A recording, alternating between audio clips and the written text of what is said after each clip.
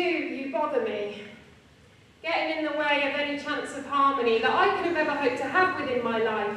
Now all I have are my troubles and my strife, stemming from you, yes, you, with the hair, with the teeth, with those eyes, with the same chubby clothes you still wear. At least that's what I imagine when I see you.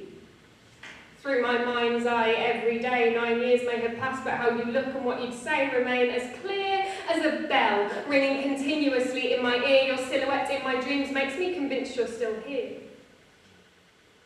Who'd have thought 4 months of an expected 80 years could have such an impact? Could leave such lasting fear?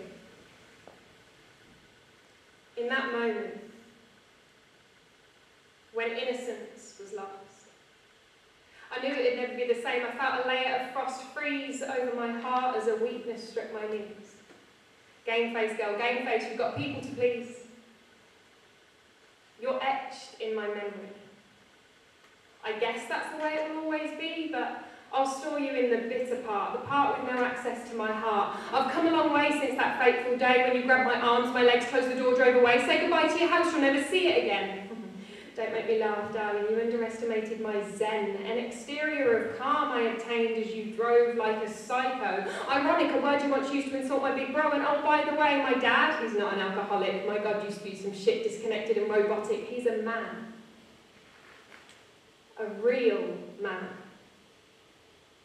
He's how you treat a girl. You would learn a thing or 50 if you weren't so shut off from the real world. You took away any feeling.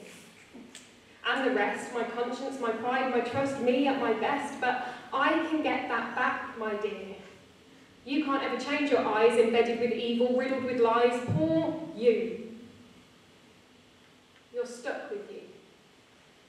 I don't have to be, not anymore. I'm ready to be free. I forgive you.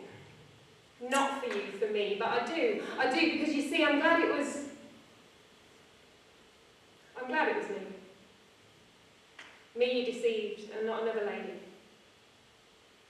Without what you did, I wouldn't be this smart. So thanks, you bastard, for helping me create this piece of art.